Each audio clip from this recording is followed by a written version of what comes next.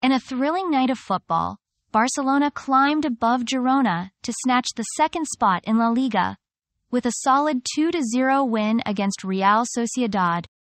Let's dive into the action. In a plot twist worthy of a telenovela, Gundogan tiptoed through the match against Real Sociedad, dodging a suspension for the next game like it was lava. Spoiler, he didn't make it.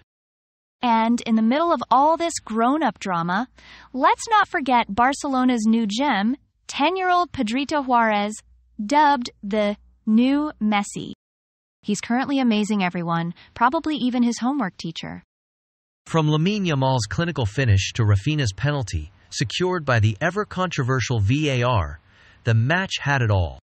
And let's not overlook the real MVP, the goalpost, saving more shots than the keeper. As Barcelona gears up for their next clash, they'll be without Gundogan, who's probably now practicing his sad puppy eyes for the suspension. But fear not, with their current form and a secret weapon in Pedrito, the future looks as bright as their neon kit.